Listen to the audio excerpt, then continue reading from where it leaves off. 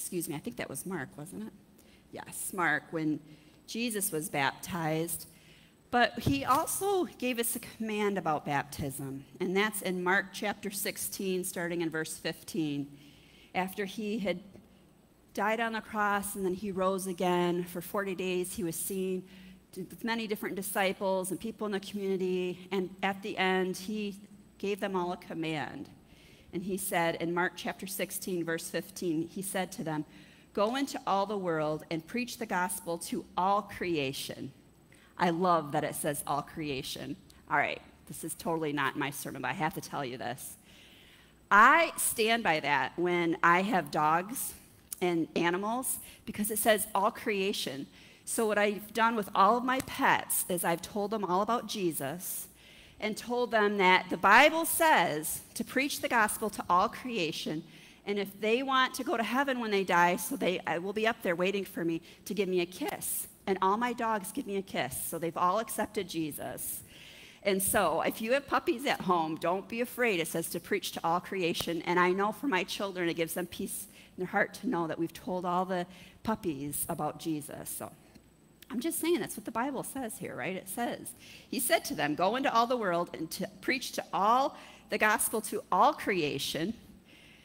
Whomever believes and is baptized will be saved, but whoever does not believe will be condemned."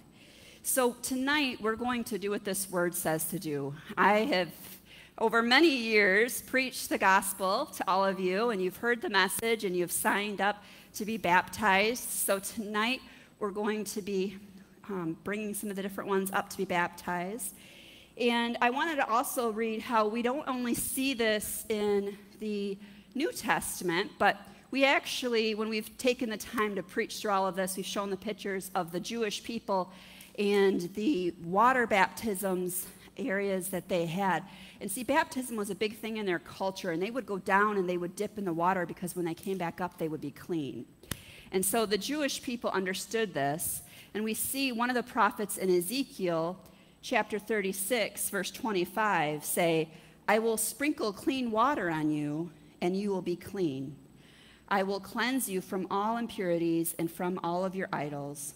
I will give you a new heart and put a new spirit in you. I will remove from your heart of stone and give you a heart of flesh. And I will put my spirit in you and move you to follow my decrees and to carefully keep my laws."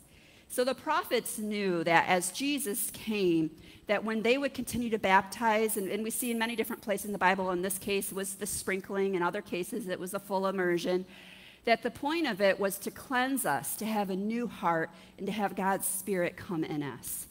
So what we're going to do is we're going to start off with a few sprinkle baptisms, and then we're going to move on to some more of the full immersion, and I'll show you some more scriptures where that is. And so I'm going to ask Pastor Nicole to come up and assist me as we are able to do some of these baptisms. And thankfully, because Clay and his mother Karen have gone to Israel, they were able to get us some water out of the River Jordan. And so we have some of that here. So I'm going to add this water that has been blessed and thankfully out of the same water source as where Jesus was baptized. We're going to add that to our baptismal water. I'm going to have Pastor Nicole hold this. And the first person we're going to invite up here is Cassandra. And her wonderful friend Ashley's going to come stand and be witness with her. And I just have a few questions for you, and they're yes or no answers, so they're pretty simple here. Do you believe there is a God in heaven that created heaven and earth? And do you believe there is a Father God who loves you and sent Jesus down to save you and release the Holy Spirit to fill you? And do you receive Jesus as your Savior? Now, you know you'll still make mistakes, and you may sin, but you get to go to heaven because of your faith in Jesus alone, and not by your works, right? Amen. All right. Pastor Nicole, let's bring the water over here. Cassandra, I baptize you in the name of the Father, in the name of Jesus, in the name of the Holy Spirit. You are a child of God. Holy Spirit, fill her, be with her, and watch over her in all that she does. In the name of Jesus we pray. Amen. Amen. Woo-hoo! Cassandra, I have this for you. Yes. There you go. Normally they're pretty wet there, so. Yes, you're welcome. Now we have a little one that will be baptized, and we see in the book of Acts as the gospel would go out that entire households would be baptized. And so this household has decided they want their entire household to be baptized, and that includes little Camilla. So come on up, and feel free to bring up any family members that would like to stand and witness. And many of them, I'm sure, will be watching over her life as she continues and knows about the Lord. Hi, sweetheart. Oh, isn't she gorgeous? I mean, look at this. You are ready. So I have a question for Mama. As the parent of this child, do you promise to do your best in raising her as a Christian and reminding her that God loves her so very much? All right. All right. Well, she might not like this part, but we're going to make sure she gets baptized here. Camilla, I baptize you in the name of the Father, in the name of Jesus, in the name of the Holy Spirit. You are now a child of the Most High God. Amen.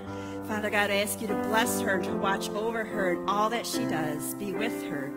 In Jesus' name, may your angels be around about her. Keep her safe, healthy, and strong in all that she does. In Jesus' name we pray. Amen. Amen. Congratulations. Here you go, Mom. Grandma, here you go. Got her certificate. Thank you. Oh, I love it. Oh, God is so very good. We see in Galatians chapter 3, starting in verse 26, it says, "So in Christ Jesus, you are all children of God through faith. For all of you who were baptized into Christ have clothed yourself in Christ. There is neither Jew nor Gentile, neither slave nor free, nor is there male and female, for you are all one in Christ Jesus. If you belong to Christ, then you are Abraham's seed and heirs according to the promise." When we accept Christ and we are baptized, make that decision, we become children of the Most High God. And so I'm just so proud of all of those that have made this decision. And one of the young men here at church had heard about baptism, and he wanted to be baptized, and that's Carson. Come on down and bring your papa with you. We're going to take that water that was in the River Jordan, we're going to add that here to our baptismal tank. And we're going to have you come on in. Now you have to tell us you're the first one, so I figure you'll be honest, because he's going to be brutally honest, if the water is cold or warm. Warm, yay, we did good. You can tell Dr. Todd thank you, because he came down yesterday and put the heater in there. So what I'm going to have you do is I'm going to have you step inside. You're going to go kind of right in the middle. And you can sit on your bottom. You're going to be kind of down in there. All right. Now, if Jesus did this in a cold river, you can do it in this warm tub, right? So I have a question for you. Do you believe there is a God in heaven who created the heavens and the earth? And do you believe there is a Father God who loves you and sent Jesus down to save you and released the Holy Spirit to fill you? Do you receive Jesus as your Savior, knowing that you might make mistakes and you might sin, but you get to go to heaven when you die because of what Jesus did? And you want to be baptized? All right. Mom, I'm going to have you say the words. So put your hand on his forehead. We're going to just dunk you really quick, okay? I baptize you in the name of the Father, Son, and Holy Spirit. Okay. All right. I baptize you in the name of the Father, and the Son, and the Holy Spirit. I'm going to plug your nose. Okay, ready? Go. Woohoo!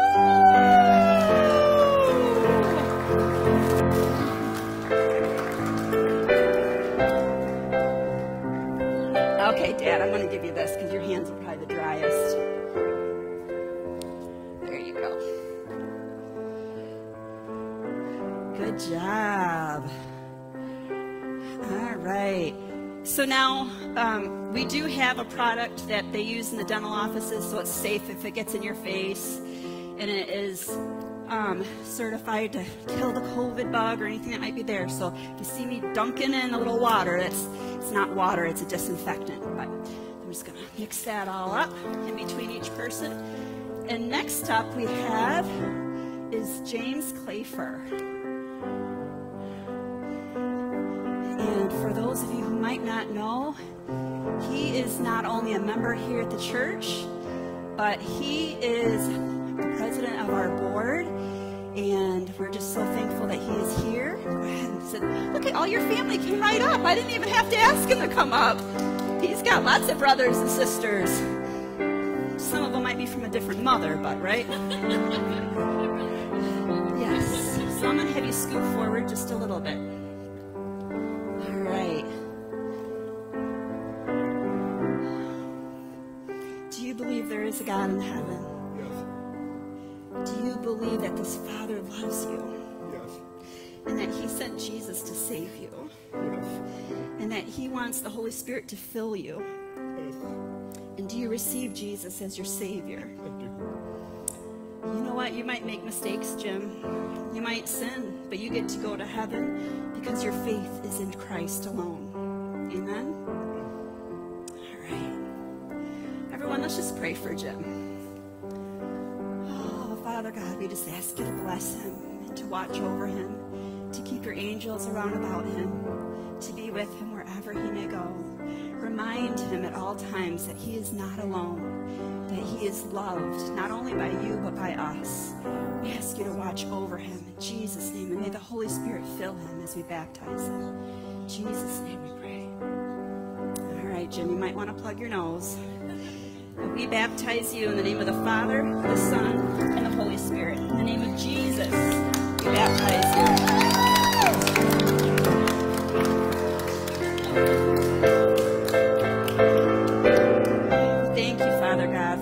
Over Jim and his entire family, for being with him and his children. We ask you, Father God, to fill his home with your peace. In Jesus' name, we thank you, Father God. Just thank you, Father God, for his life. Amen. Jesse, I'm going to give you this so you can, because my hands keep getting wet, and I know if I keep touching these, that, thank you. Put it in the seat next to him there. All right, next, we have another brother. We have Michael. Come on down. We're so glad that you are here. He has been a church member since the beginning. He's an usher here. Oh, don't forget my disinfectant. All right. There we go. Although we do have some pine needles that have seemed to work their way up. We keep this out back, and go ahead and step inside right in the middle. One of the kids had asked earlier, are you going to clean that before we get in there because there's some leaves? We tried our best to get it all clean. Go ahead and sit. There you go. So you might want to put your feet in front of you, unless you're more flexible than I realize. But Michael, I have a few questions for you. Do you believe there's a God in the heavens? Sure do. And do you believe that this Father loves you and that he sent Jesus and wants the Holy Spirit to fill you? Yes. Do you receive him as your Savior, knowing you might make mistakes, but that you're going to go to heaven when you die? Yes. And would you like to be baptized? Sure. Awesome. Feel free to plug your nose and put your hands across your chest here. And we baptize you in the name of the Father, the Son, Jesus, and the Holy Spirit. Amen.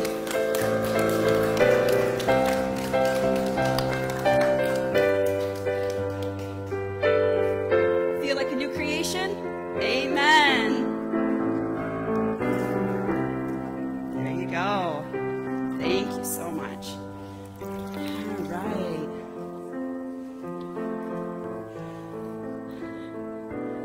Okay. Now, Jesse has my stack of cards here, and I think we've baptized everyone that is here today. Unless we have Autumn here. I don't think we do. Or Lisa, no? So Chris and them are not able to make it. All right. So feel free to have a seat, everyone. I'm so glad that you've been here to lead us in worship. I'm going to go here to the book of Acts and look at Acts chapter 19. Oh, no, that's not the one I wanted. There is, and you're not going to have the scripture for this, but I wanted to read to you. So Paul and Silas were arrested for speaking the gospel, and it says in Acts chapter 16, verse 16, once when we were going to a place of prayer, we were met by a female slave who had a spirit by which she predicted the future. She earned a great deal of money for her owners by fortune telling. Now, we know that there's a spiritual world, right? And just like there is God the Father and Holy Spirit, there is also demonic spirits. And in the spirit realm, they might see something going on that you haven't yet heard about. So with fortune telling, right, they might say, oh, I can see you're about to get a raise at work. Well, because the demonic spirits are everywhere, and they might have heard from somebody, oh, I'm going to give this person's really good hard worker, I'm going to give them a raise. And so by doing this, by going and using demonic spirits to hear about things, we feel excited because we're hearing about the future. But we know as Christians that God wants us to rely on the Holy Spirit. So some of the gifts that the Holy Spirit, prophets and pastors have is what's called like the gift of discernment. So like today is a great example. My husband is a dentist here in town, and a lot of times his phone will ring and it'll be people that maybe have a problem, and what he usually does is if he doesn't recognize the number, he won't answer, and it'll go to his voicemail, and then once he hears the name of the patient, he's able to pull up their file and understand, see what's going on in their dental health before he calls them back. So that way, as he's talking to them, he kind of knows what's going on. Well, today the phone rang, and it wasn't a number he recognized, wasn't a person he recognized, but I saw the area code, and I just had this feeling in my heart, and I said, you better answer it. I think it has something to do with your dad. He answered it, and sure enough, it was his dad's neighbor. Now, we never met this man. We don't know his name. We didn't know his number. So why is that? Is that fortune telling, right? Is that demonic? No, because I'm not using demonic spirits and trying to, make money off of knowing these things. It's the Holy Spirit in me. And so what we see here was something that was not holy. She was being a fortune teller, and she was making money, and she was not using God's spirit. She was using demonic spirits. Okay? So she is a fortune teller, and she's got demonic spirits, so she can kind of look around and see what's going on. And so when she's around these guys, she knows that they are holy men, and she begins to speak this out. It says in verse 17, she followed Paul and the rest of us, shouting, these men are the servants of the Most High God who are telling you the way to be saved. Now, when she first did this, they thought, well, she's speaking the truth. I mean, she's got the Spirit. She can kind of see what we're doing, and she keeps doing this. However, this is how demonic spirits sometimes work, isn't it? They don't do it to be a blessing to you. They're doing it to be annoying. It's kind of like when you're being tempted and a demonic spirit is tempting you to do the wrong thing. It doesn't stop the first time, does it? It keeps going, and it keeps going, and it keeps going. So she continued this. She kept this up for many days, and finally Paul became so annoyed that he turned around and said to the spirit, in the name of Jesus Christ, I command you to come out of her. And at that moment, the demonic spirit left her. I love how it had to be until he was annoyed before he'd finally do something. Is anybody else like that, right? Like you have a problem at home, and, oh, I need to do the dishes. I'm not going to do them right now. But then after a day or two, the smell or the pile of them, or you go to get a clean cup and there is none, you're so annoyed that you're like, all right, I got to do what I need to do. See, sometimes we've got something demonic in our life, and we wait until it's annoying us before we finally act on it. But when he did this, it says the owners realized that now they couldn't make money off of this young woman anymore, so they seized Paul and Silas and dragged them into the marketplace to face the authorities. They brought them before the magistrates and said, these men are Jews, and they are throwing our city into an uproar. by advocating customs unlawful for us Romans to accept or practice. So this was a Roman city who used demonic spirits to do all kinds of different things. These Jewish men who are Christians and full of the Holy Spirit used the power in the name of Jesus, just like I was telling you before, you can call in the name of Jesus, and they've cast out this demon that was in this woman. The crowd joined in the attack against Paul and Silas, and the magistrates ordered them to be stripped and beaten with rods. After they had been severely flogged, for all you young people, that means beat really bad, they were thrown into prison, and the jailer was commanded to guard them carefully. When he had received these orders, he put them in the inner cell and fastened their feet in the stocks. Okay, so you have two Christian men in the city whom have cast out a demon out of a woman just by using the name of Jesus. And now they've been beaten and they've been put in a jail cell with stocks on their feet so they can't even move around, they can't do anything. They're probably hungry. I'm just going to give you that, because normally you had to have people bring you, family members of that town bring you food. They weren't fed, and they're probably visitors in this town. So they're thrown into the prison. They're hungry. They've been beaten, all for using the name of Jesus. And at about midnight, Paul and Silas were praying and singing hymns to God. Can you imagine that? What a day, right? You go to work and someone's being really annoying and you finally say, okay, I'm going to handle this. And you say, in the name of Jesus, demonic spirit, stop hassling this woman. And you're beaten, you're put in stocks, you're in the middle of a prison, and you decide, I'm going to pray. I'm going to sing songs. I'm going to worship God. Now, I tell you, most of us would be doing that. Most of us would be calling our lawyer. I'd be demanding an extra pillow. That's what I'd be doing. I'd be like, I need another pillow. Who do I call for another pillow, right? I'd be like, not happy. I'd be like, where is my dinner? Now I'm getting hangry, right? And instead, these guys, we just have to pray. It's God who delivers us. Now, this is a lesson. I mean, I'm going to get to the part where we get to the baptism part, but for a minute, let's just think about this. How many times do we, first of all, don't even deal with what's annoying us? Or we deal with it with our own flesh. Well, I'm going to just do this, or if I call this person, or if I do this, rather than just say, you know what, in the name of Jesus, spirit that's hassling her, go. I mean, I've tried it both ways. I've had people in my life where I'm like, Lord, you got to deal with this person, you got to deal with this person, you got to do this. All of a sudden it's like, Lord, in the name of Jesus, whatever demon is influencing this person and making the situation miserable, I'm going to tell the demon to go in the name of Jesus. That's what they did. They didn't tell this woman to leave him alone. They told the demon to leave the woman alone. And then when we find ourselves super miserable, are we taking the time to pray? Are we taking the time to worship? So about midnight, Paul and Silas were praying and singing hymns to God, and the other prisoners were listening to them. I love that, right? When we decide to worship and pray, guess what God does? Other people see it.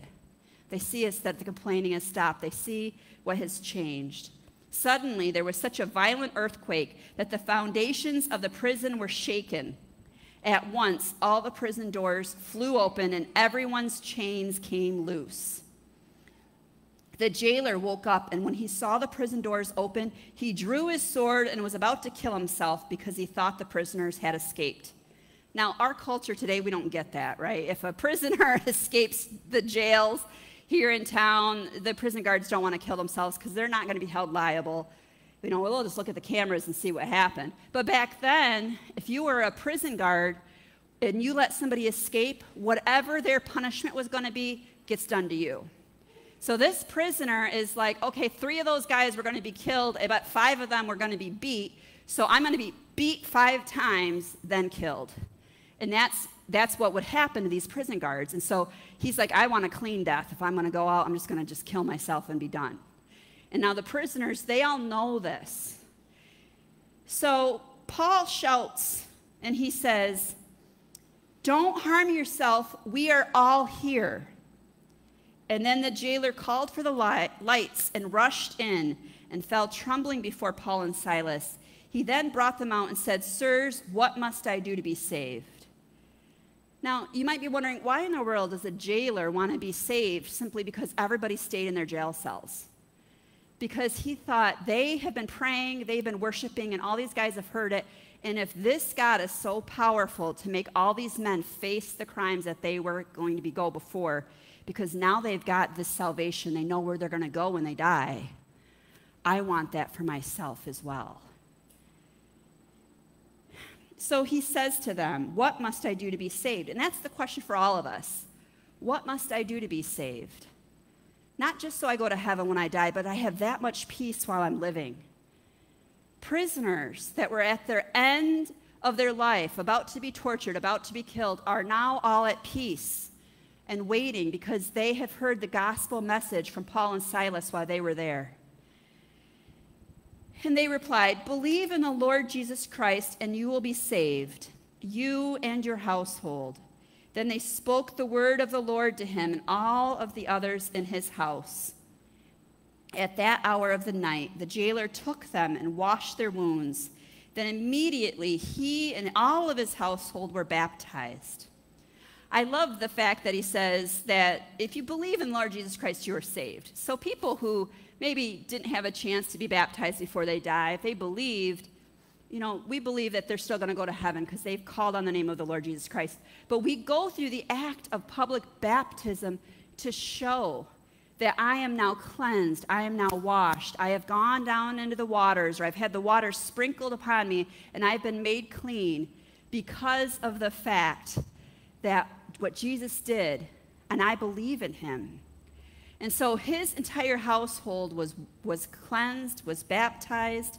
And it says the jailer brought them to his house and set a meal before them, and he was filled with joy because he had come to believe in God, he and his whole household. Let us pray. Father God, we thank you for this day and this opportunity to come into your presence and to make a decision publicly to announce to the world that I am saved. I do believe in the name of Jesus. And these waters, even though they might be symbolic, they've cleansed me. And so when Satan tries to torment me or try to tempt me to do these different things, all I have to do is call on the name of Jesus and tell any demonic spirit that might be bothering me to go. And so, Father God, we ask you to bless those that have witnessed the public baptisms tonight. For those that were baptized, we believe that today is a new day, that the old has passed and the new is here, and that they are a new creation in Christ. We thank you, Father God, that your Holy Spirit has fallen upon them. In the stillness of their days and nights to come, may your voice be louder in their head than anything else. Whisper to them and bring comfort to them and bring your blessings upon their lives. We ask you to bless them. In the name of Jesus we pray. Amen. Now, I just want to put this out there in case anybody really wanted to be baptized that didn't let us know ahead of time. Is there anybody here that would like to be baptized before we go? All right. Most of you have already been or have been dedicated and done that already. Just wanted to put that out there in case anybody wanted to. But we are done with our service tonight. I hope you are blessed. I hope you are doing well. We do have our blessing shop open downstairs to the left, and we'll be here next Sunday at 6 p.m. And then starting in September, we will have our services at 10 a.m. I hope you all have a wonderful day. God bless.